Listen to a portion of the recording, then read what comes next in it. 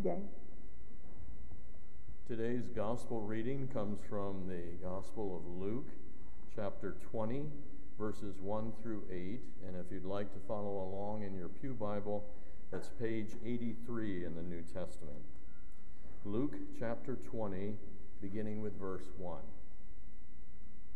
One day, as he was teaching the people in the temple and telling the good news, the chief priests and the scribes came with the elders and said to him, "Tell us, by what authority are you doing these things?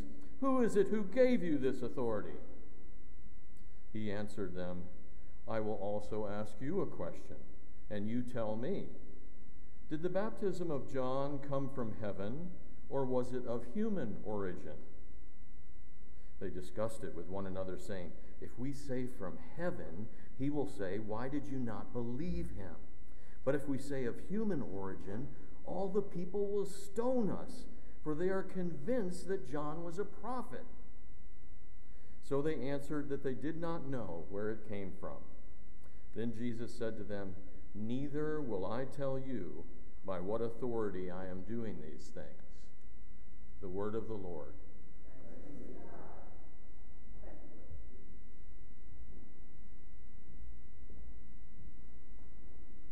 I did not get a chance to thank the Monsoon Brass for being with us today. They always do such a wonderful job.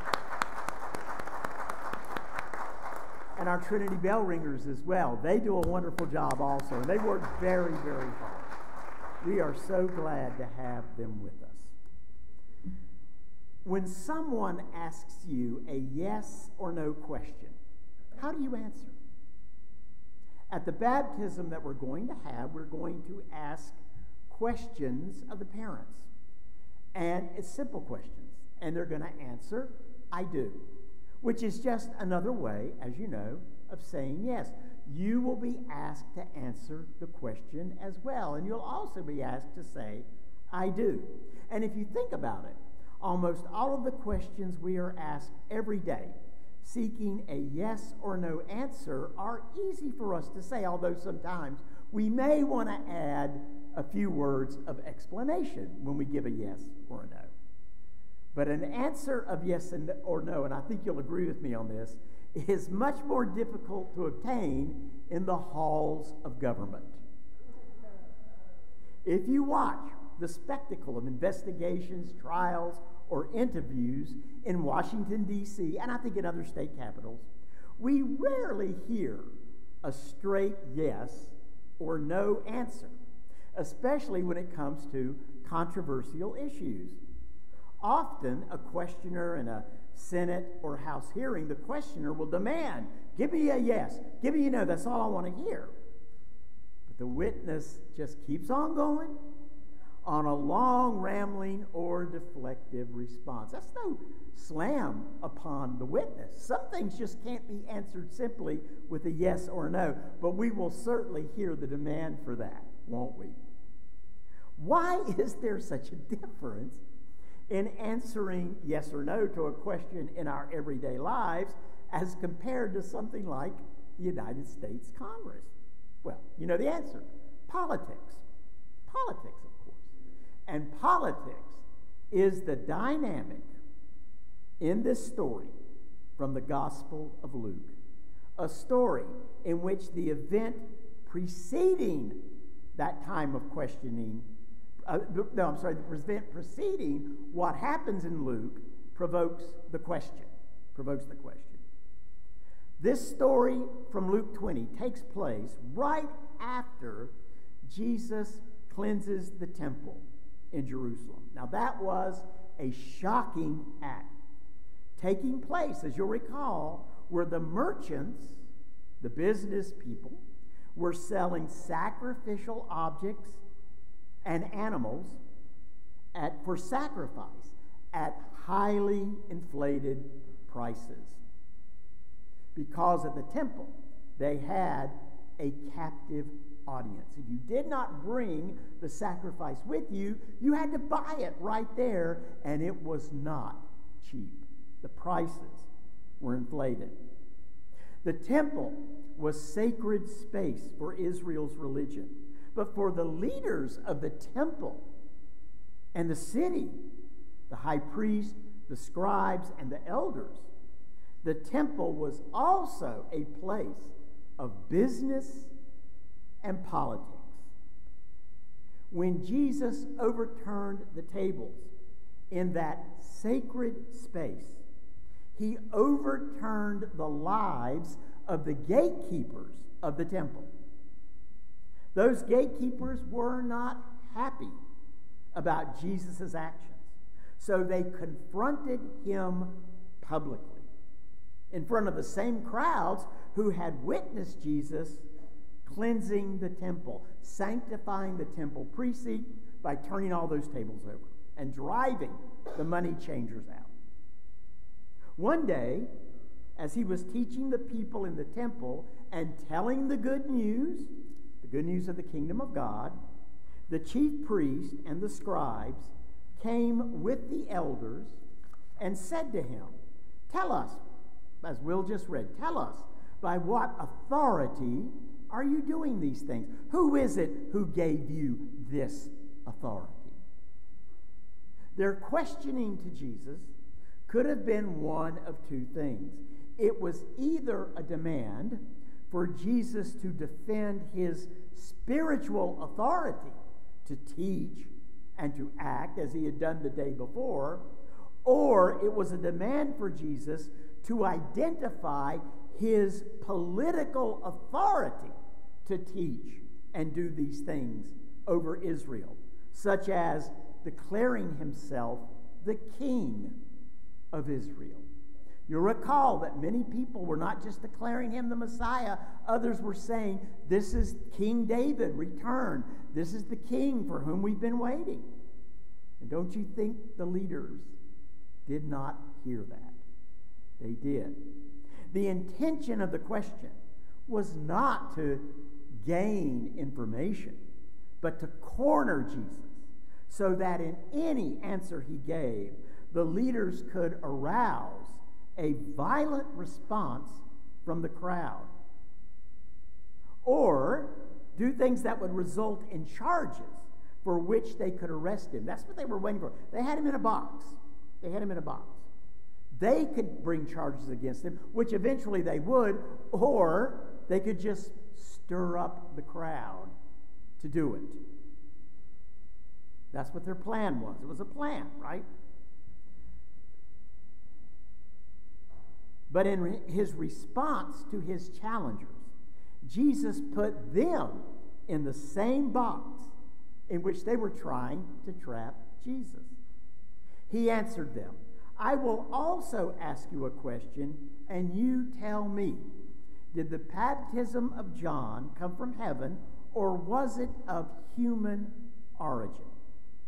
They discussed it with one another, saying, "If we say from heaven, he will say, 'Well, why did you not believe John?' But if we say of human origin, all the people will stone us." What the leaders were hoping for was to stir up the crowd enough that they would stone Jesus for being a false Messiah, for being a blasphemer. But Jesus throws it back on them.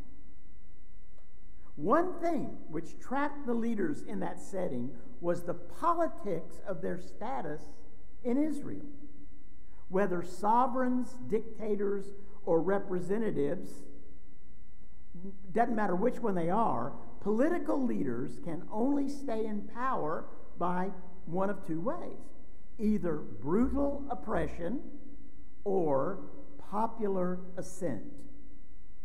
Jesus, who had turned over the tables in the forecourt of the temple, literally turned the table on his questioners. These men used the dialectic method to teach others. Now, what was the dialectic method? It was a process of one question followed by a responsive question with another question in response, and back and forth until the truth was finally reached. It was a Hellenistic, a Greek-influenced process of teaching, and it was used throughout that whole culture, the dialectic method. And Jesus used this method when he replied to the leader's question with his own question. But of course we know the leaders were not there that day to teach or to learn. They had no interest in that whatsoever. They did not want to share the dialectical process with Jesus. They were there to publicly humiliate, arrest, or destroy him. When they realized that Jesus had placed their political and economic power in jeopardy with a single question, guess what they did? They bailed. They bailed completely on their scheme. So they answered that they did not know where John's baptism came from.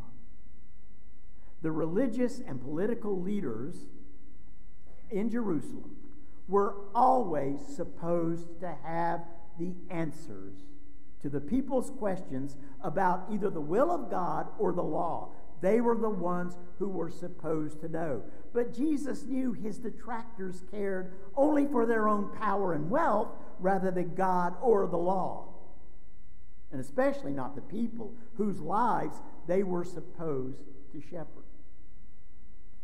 Jesus' public question to those leaders were not the words of a political revolutionary, a religious blasphemer, or a madman, but the Messiah, the one for whom the people had long awaited.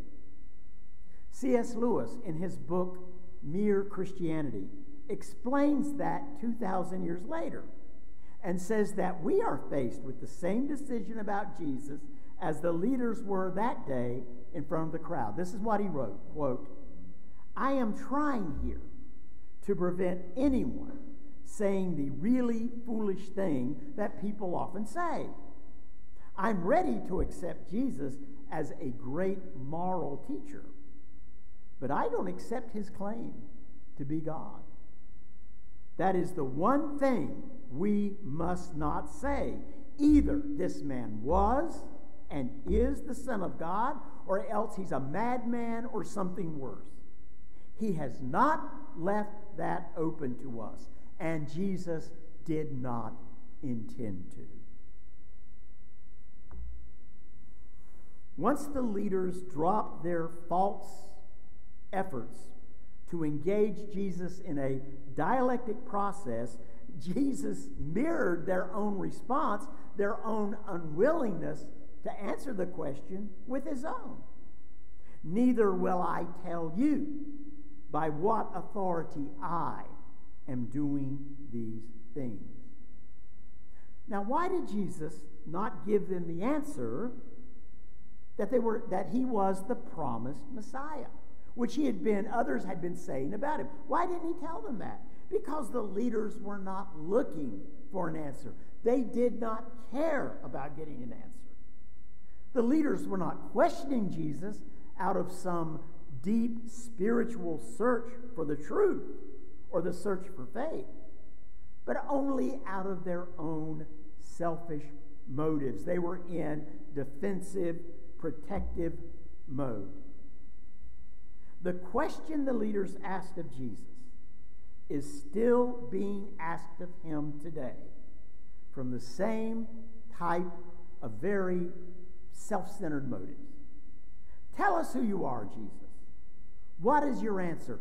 Prove to us who you are. I will believe in you if you will just prove to me who you are.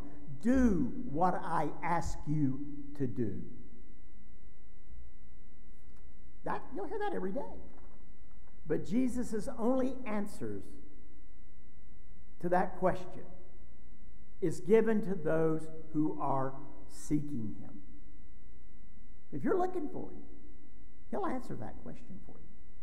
That is what C.S. Lewis did, and Christ answered him with love and with the gift of faith. But he was looking for that. He was looking. He wanted to know. So are we asking the right question of Jesus this morning?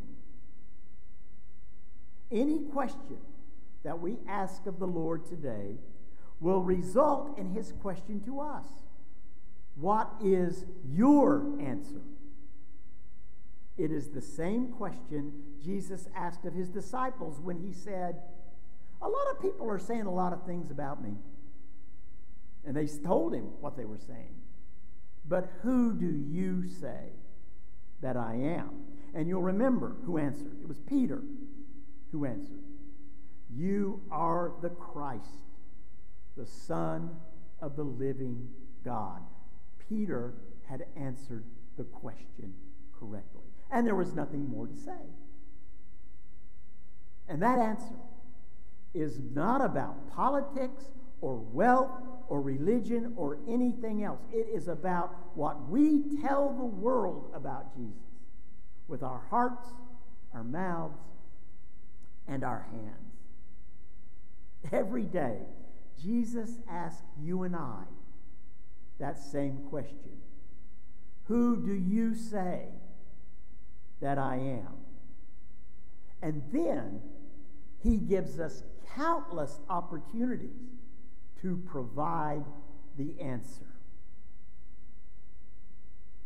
As we're given opportunities every day to love others, to seek forgiveness, to grant forgiveness, to feed people who are hungry, to care for those around us, to love them, to shepherd them, to be the body of Christ. Who do you say that I am? What is your answer? We're not just to say it. We're to live it. Let's do so. Amen. Now we will sing our hymn of the word, which you will see on the screen.